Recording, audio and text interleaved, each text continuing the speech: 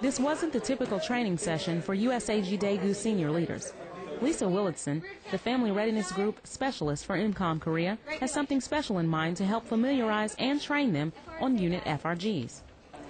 Today's training was designed as a commander's training to get the unit leadership in, to give them the basic guidelines for family readiness groups, give them some problem-solving skills, and explore the resources that are available to commanders so that they can problem-solve themselves and build a strong family readiness group program.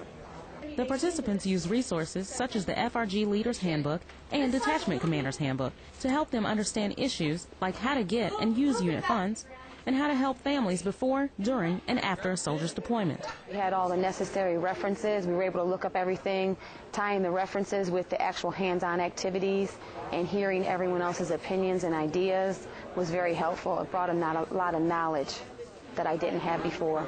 Mrs. Willison also says the family readiness groups are all about supporting our families, and with the knowledge senior leaders gain today, they'll be able to do just that. I'm Specialist Kim Tae Irvin, Camp Carroll, Korea.